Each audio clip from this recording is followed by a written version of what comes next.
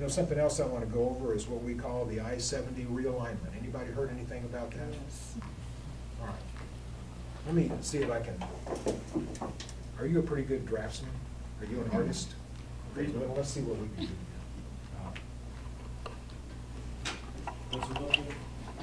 Well, right now we got I-70.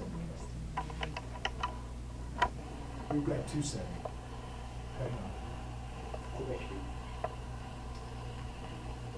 Well, Quebec is over here. It's back.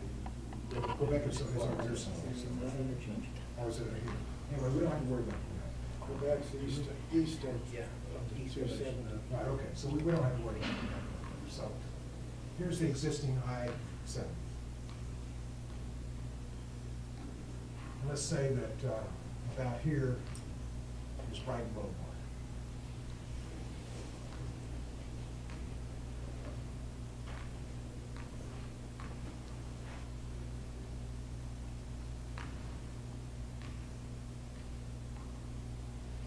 Now what they are proposing, this is Commerce City.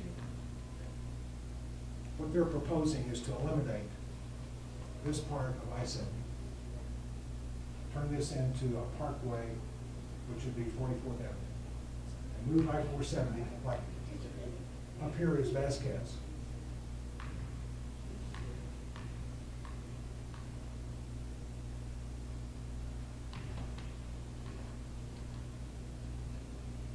They want to cut it off about right here, take it over here. Who is they, Jim? Sorry? Who is they? Colorado Department of Transportation. Colorado, okay, thank you. And what we're dealing with right now is what they call a draft environmental impact statement, where they claim to have done the necessary research to justify what they're proposing. And I guess they still have this proposal here to do it along the existing route and add lanes to it, maybe make the 2 inside lanes HOV lanes, and have the outside 4 lanes regular lanes. That's one proposal. They've left that on the table. But the other one that continues to rear its head is this one up here. Comes right through our community. I think it would have a really bad effect on north-south movement, you know, and cutting off streets, things like that. And the funny thing is, they claim that they did a study, what did they say, 3 miles on each side? 1 mile on either side of 1 the mile on either planned side. route. But their study for the draft environmental impact statement stopped about right here. That's where their study stopped.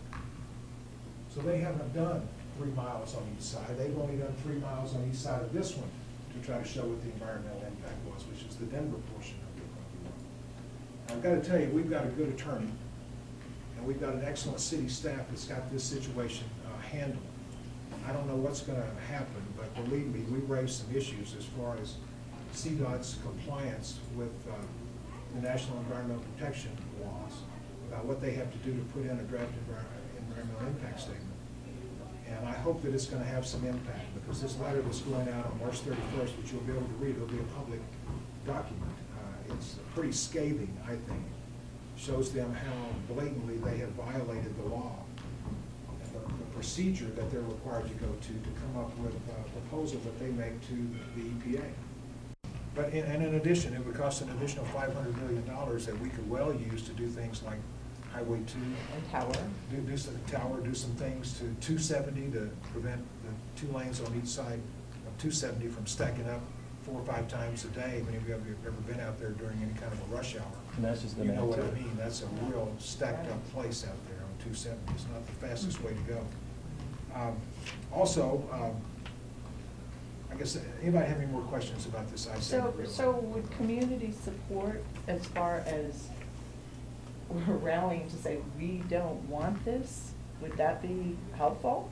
Well, you know, we had a meeting down at the rec center in the core part of the city, and But they need to listen to it.